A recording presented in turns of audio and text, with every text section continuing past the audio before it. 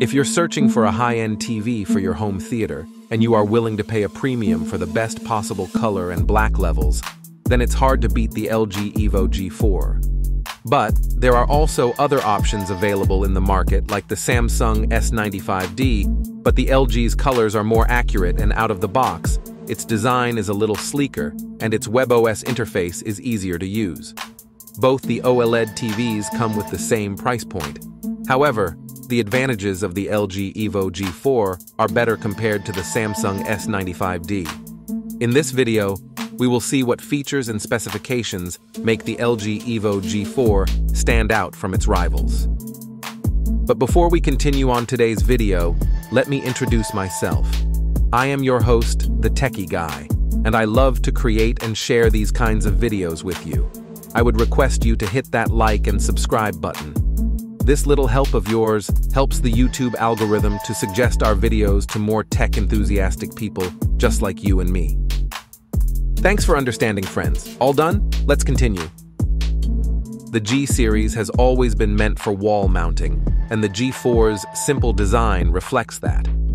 Only a thin metallic band runs around all edges of the screen, making it effectively bezel-less when most other premium TVs maintain narrow bezels along their bottom edges. The panel is also very thin at just an inch deep, and flat along the back to enable nearly flush wall mounting.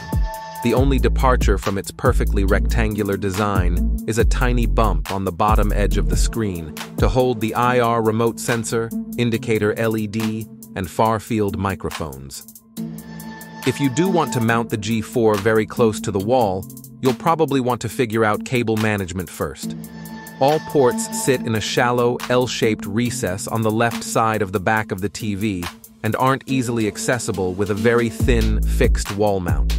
2 HDMI ports, 1 eARC, and a USB port face left, while 2 more HDMI ports, 2 more USB ports, an Ethernet port, an optical audio output, 2 3.5mm ports for RS-232C home theater integration and the included IR blaster, and an antenna cable connector face down.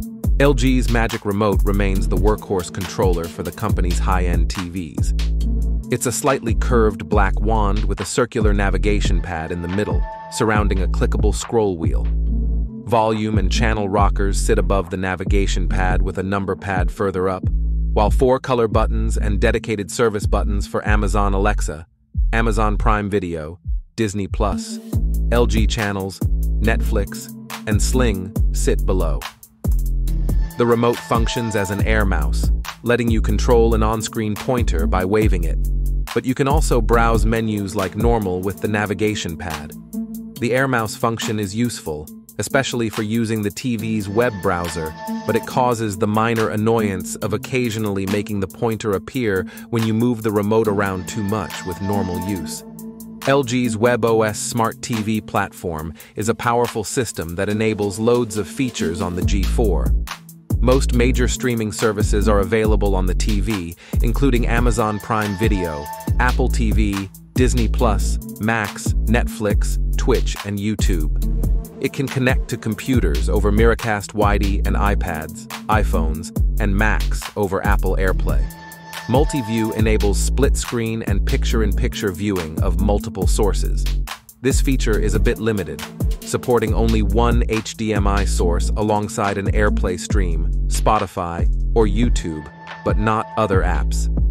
WebOS also has a built-in web browser, and it's easy to use with the Magic Remote's Air Mouse. Some experts say WebOS is better than Samsung's Tizen OS smart TV platform, though both are proprietary to their manufacturers and share similar interface elements. Samsung generally buries its picture settings a menu layer or two deeper than WebOS and other platforms, and Tizen tends to feel overbearing when you want to make adjustments. WebOS on the G4 also supports hands-free Amazon Alexa, thanks to the TV's far-field microphone. The LG Evo G4 is a 4K OLED TV with a 120Hz refresh rate. It supports high dynamic range, HDR, in Dolby Vision, HDR10, and hybrid log gamma, HLG. It features Wi-Fi 6E for streaming media and an ATSC 1.0 tuner for over-the-air broadcasts up to 720p, but no ATSC 3.0 tuner for 1080p or 4K broadcasts. Some experts tested the TVs using a Klein K10A colorimeter, a Muradeo 6G signal generator, and Portrait Display's Kalman software. Samsung's S95D wowed them with the brightest picture they have seen in an OLED TV by far, but the G4 is neck and neck on that front. Out of the box, with an HDR signal in HDR cinema mode, the G4 shows a peak brightness of 243 nits with a full-screen white field, 103 nits with an 18% white field, and a blazing 1510 nits with a 10% white field. That's in line with the S95D, 321 nits full screen, 1060 nits 18%, 1613 nits 10%, which means both TVs are on close to equal footing with many high-end LED TVs in terms of light output. The mini LED Hisense U8N blows them out of the water with more than double the peak brightness of both OLEDs put together at 2155 nits for an 18% field. But its trade-off is light bloom and blacks that aren't as inky or detailed. An OLED TV proves to offer some of the best performance in gaming.